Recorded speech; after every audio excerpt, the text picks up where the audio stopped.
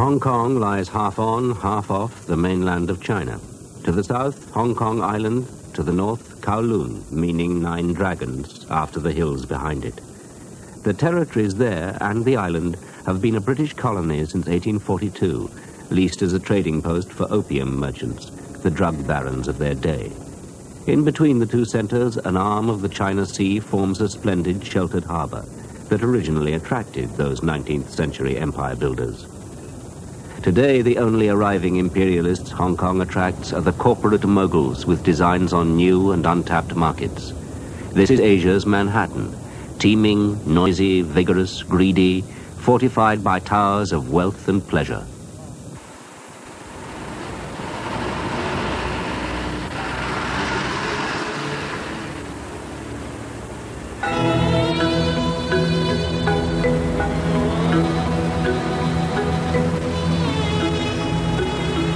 Europeans and Chinese still divide the spoils of Hong Kong, just as they always have. Hong Kong's boom of the late 1980s attracted investors from further afield, from America and Australia. Today, Hong Kong has almost as many millionaires as it has high-rises. But for how much longer is the question. Right now, 1997 is viewed by most with trepidation. Many are resigned to having to leave when the cash register rings for the last time. Others plan to stay on, hoping that the mainland Chinese will want to keep Hong Kong as a commercial showcase and put their capitalist expertise to use. Many, born in China, will have no choice but to stay. And others will continue to enjoy the good life for as long as they can. There are still fortunes to be made and lost, and announced. But with 6 million residents crammed into just 1,000 square kilometers, the problem for most is simply how to get about. On weekday mornings, it seems that the majority want to change trains at Mong Kok, one of the busiest stations served by Hong Kong's subway, the mass transit railway. Here, commuters can transfer from one line to another without even leaving the platform. Each station is individually color-coded to ensure even the most bleary-eyed make the right connection. Every day, 1.75 million passengers, workers, shoppers, tourists, pile aboard the gleaming cars. On holidays, the traveling load has been known to rise to as much as 2.25 million. As above ground, the crush here can be severe, with scant regard for the universal rule of let the passengers off first.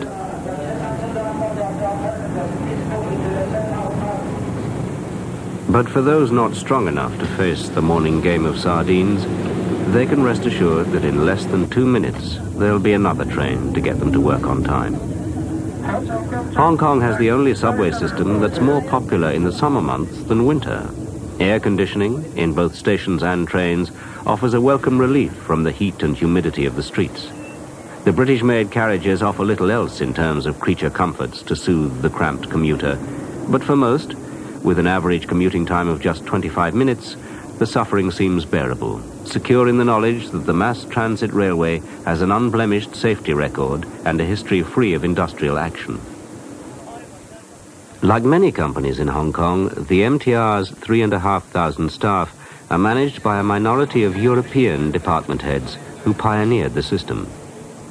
Wilfred Newton, up until recently their chairman, explained some of the problems unique to Hong Kong that they encountered.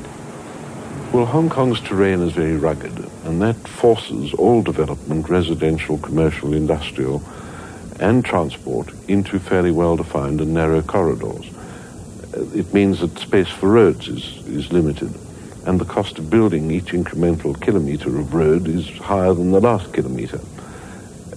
The roads become heavily congested with traffic, and in the last 3 years, when Hong Kong has really boomed, commercial traffic has increased very sharply, so that it's a natural environment in which to have underground, off-road modes of transport such as an underground railway. Without the underground iron, as the local Chinese refer to the subway, streets like this would have become impassable. But the trains cannot go everywhere, and despite MTR's efficiency, trams and double-decker buses are more than just reminders of a bygone era. They're still vital to the city's infrastructure, connecting residence and workplace, suburb and centre. Perhaps the greatest difference MTR made was providing a dependable subway link between the island and the mainland centre, Kowloon. By the time it was opened in 1980, the two-lane road tunnel beneath the harbour had become a permanent submarine traffic jam. Even now, the pressure on it is overwhelming, despite campaigns persuading people to leave their cars at home. For many, home is Kowloon, with its massive public housing developments. Hong Kong Island, the city's financial centre, is the destination for most peak hour commuters. Between the two lies Victoria Harbour. The 3 lines of the mass transit railway have proved a vital service not only for the colony's mobile workforce, but also the government, for whom territories previously out of reach were opened up for housing and development. Most importantly, it provided an alternative means of crossing the harbour.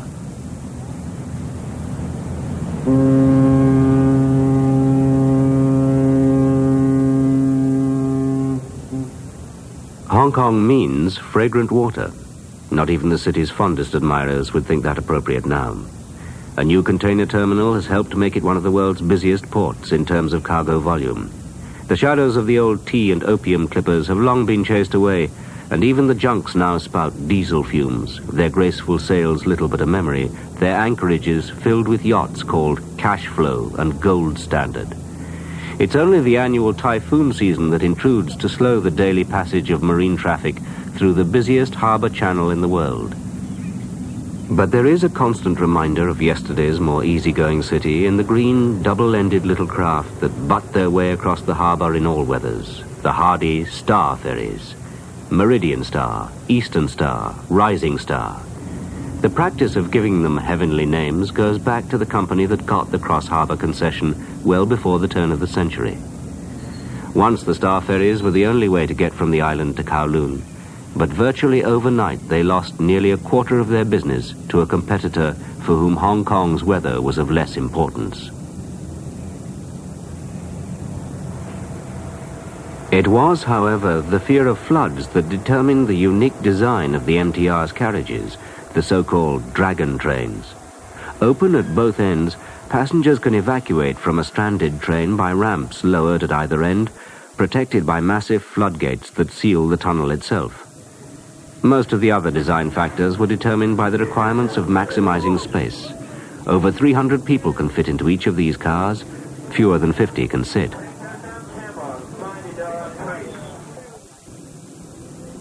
This is a true underground railway. Of its 24 miles of track, only 5 run on the surface. The Island Line is the most recently built extension. Here, the problems of engineering so close to the foundations of some of Hong Kong's largest structures were acute. Cut-and-cover methods of tunneling were impossible, and digging had to be completed underground. But, like the other 2 lines, it was finished within budget and some 7 weeks ahead of schedule. The 2 transfer stations, Admiralty and Central, are now the most popular destinations for office-bound commuters who are transported from noisy street via muted walkway into the heart of the city. This is Hong Kong's Gold Coast, the world's 3rd largest financial market that came of age in the boom of the early 1980s. Then, a bold vision of the future and the confident declaration of a gilded city-state.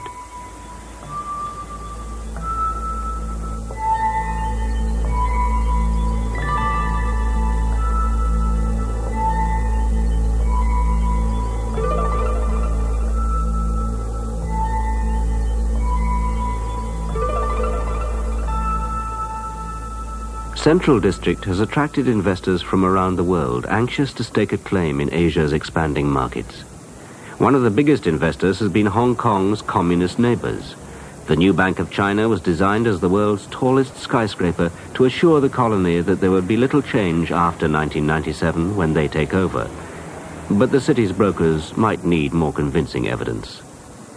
For many, property formed the foundation of their burgeoning empires. One of the largest developers is a company whose primary business is transportation, the Mass Transit Railway Corporation. All our shares are owned by the government, but we operate very much as though we were a private sector company. And we are required, in terms of our ordinance, to operate in accordance with prudent commercial principles, and we are required to ensure that without subsidy of any kind, our revenues exceed our expenditures. That means the controls upon us are competition, the balance sheet, the profit and loss account, and the cash flow statement. This approach, unique when compared to their international counterparts in public transport, has earned the MTR a blue-chip rating on the stock exchange. Besides the Central District, the company has successfully invested in suburban developments like Cornhill Plaza, their biggest to date, with 100,000 square feet of commercial and office space, all of it housed directly above the stations and depots of the subway.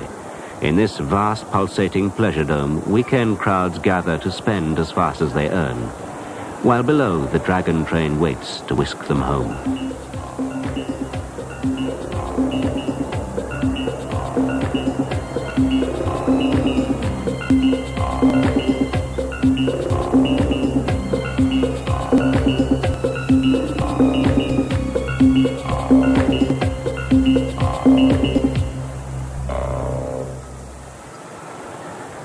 When you build a railway in a densely developed urban environment, you create airspace above the stations, you create airspace above the railway depots and yards, and it makes sense to use that airspace. So that when we build the underground structure, we create the foundations for a development above it that will take maximum advantage of the plot ratio for the site. Heng Fah Chun, which means Almond Blossom Village, has 6,600 flats in high-rise buildings. It doesn't look much like an Almond Blossom Village, but that's being very successful indeed. Property development was originally conceived by the subway's principals as a means of recouping their construction costs, facilitated by a government only too flexible when it came to turning a public service into a profitable source of revenue. Like much of Hong Kong, land around the subway lines had to be reclaimed from the harbour. The majority of these apartments had been sold even before construction was complete. A seemingly endless supply of cheap labour and low expectations of living space keeps costs low and profits high. For a development like Heng Fah Chuen, the corporation enters into a partnership with one of the city's large development companies. Airspace is then leased to the developer, who raises all the risk capital in return for 50% of the profits. It's an arrangement that suits both sides. MTR has invested in 17 other sites like this and now manages some 25,000 living units, ensuring their familiar logo is associated with some of the most modern housing available. Traffic-free Almond Blossom Village is for many an ideal few thought they could achieve, let alone afford.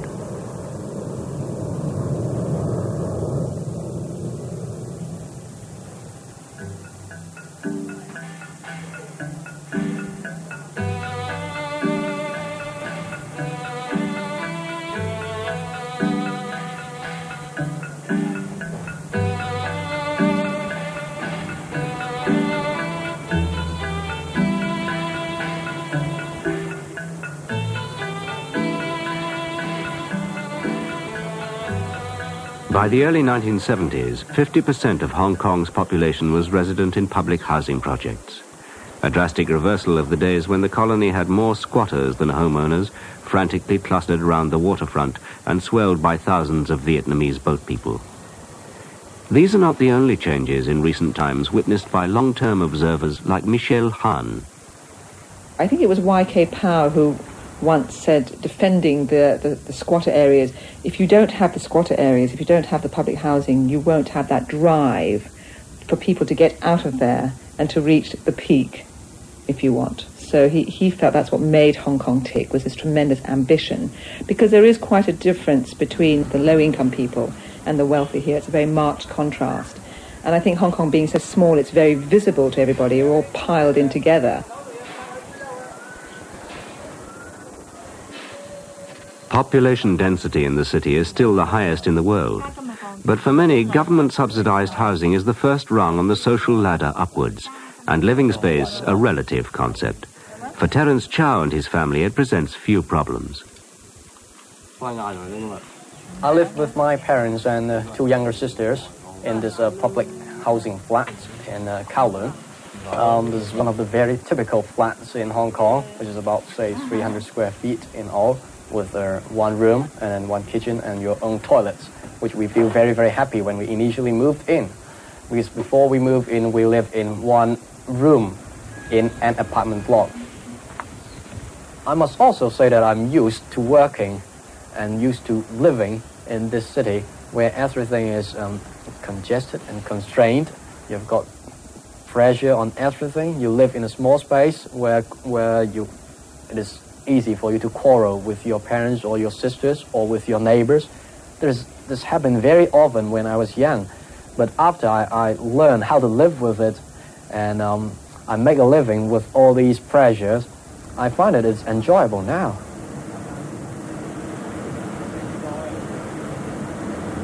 For the coming, say, 5 to 10 years, I would think that I have got to work harder and harder to improve my living condition and try to become a professional and then try to get settled down with a better living environment, better standard of living, and then at least a sort of good steady income that my parents can rely on after they retire.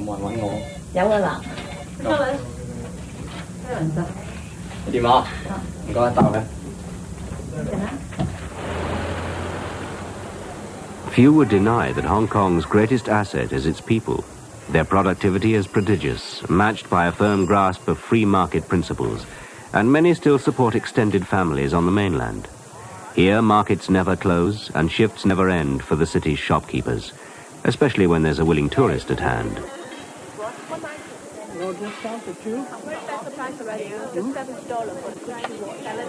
Most another door, I think they're selling much expensive.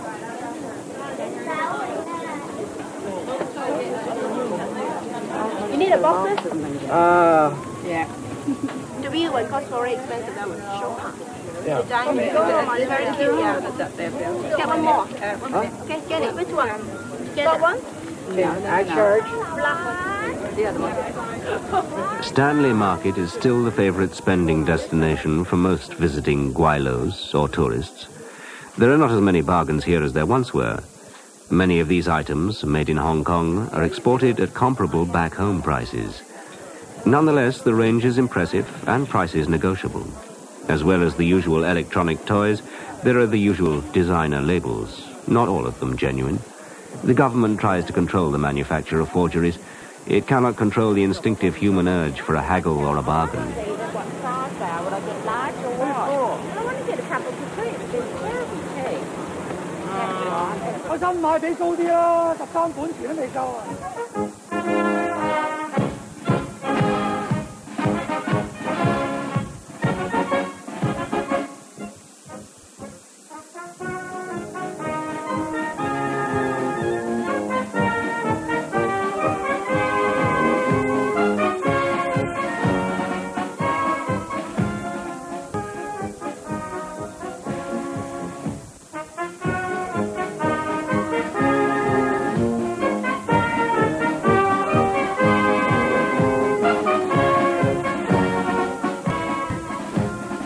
Despite the many influences that have deluged Hong Kong, the official style remains British to the end. There's no real military presence here, an occasional warship in the harbour, or a band at the church bazaar. Hong Kong could not be defended for a day if the Chinese decided not to wait until 1997. Since the students' revolt, none can ignore that possibility. But still, Hong Kong Chinese look to a British government to represent their political interests and protect their economic stability. Even while the colonial banners are still at the mastheads, the People's Republic have let it be known that they will be moving into the old courthouse, now dwarfed, like Government House and other symbolic edifices, by the Bank of China. How much further they will go, few can anticipate with certainty.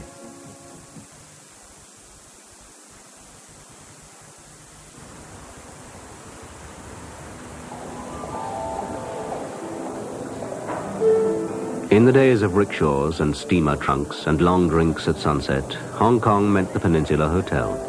Noel Coward, Somerset Maugham, and other period celebrities of the Far East were regular patrons.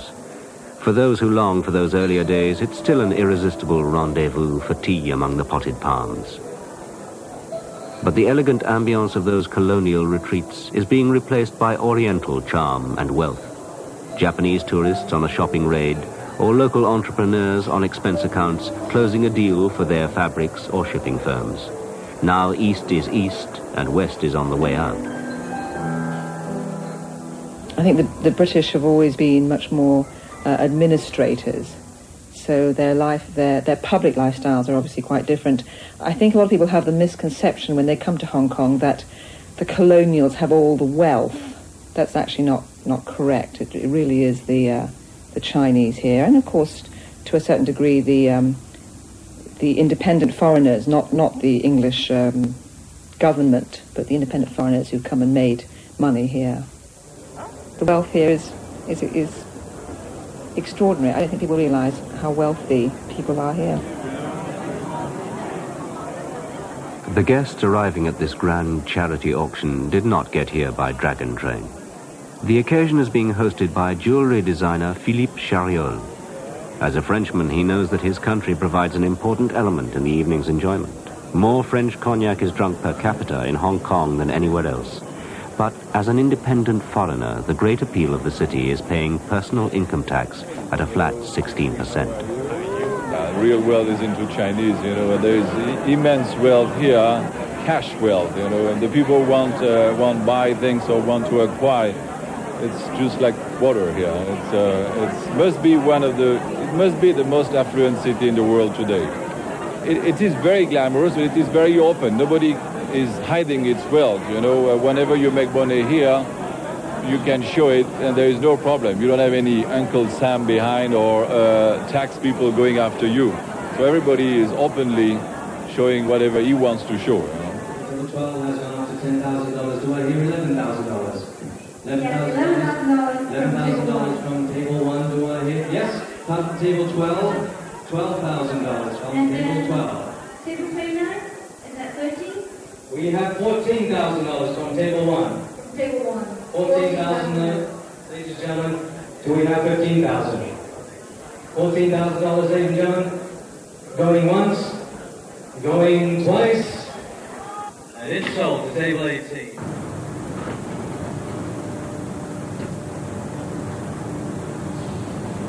For the evening rush hour commuters, they too will have a chance to do some late night shopping, even before they leave the station. In its imperative drive for profit, the mass transit railway has neglected few opportunities. Not only the train interiors, but the platforms, the concourses, even the tickets themselves carry advertising. The posters that plaster the station walls are very much what is to be found in any system around the world, except that here they're in a variety of languages, European and Oriental, and everywhere. But the concessions which turn the concourses into shopping arcades are almost as varied as the markets in the streets above. There are underground cake shops, boutiques, travel agents, dry cleaners, tobacconists, and florists. And of course, the essential accessories stocked in such profusion in shops on the surface. This will shortly be the first subway system on which portable phones can be used. To date, we've realized about 3 billion Hong Kong dollars in property profits.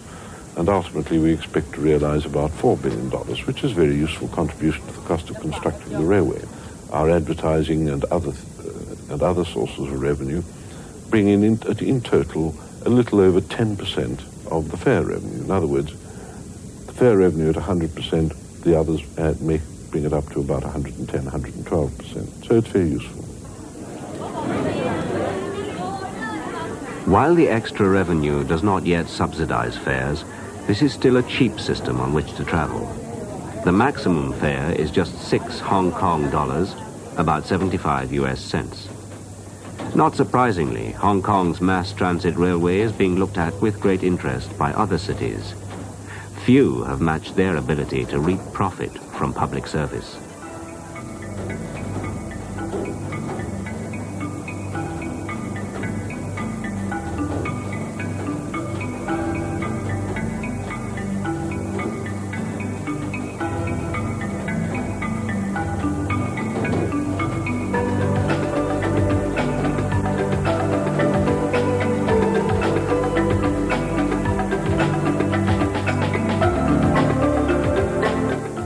Stay with us next for our weekly series, Crime Traveler. This week's episode is entitled Death Minister.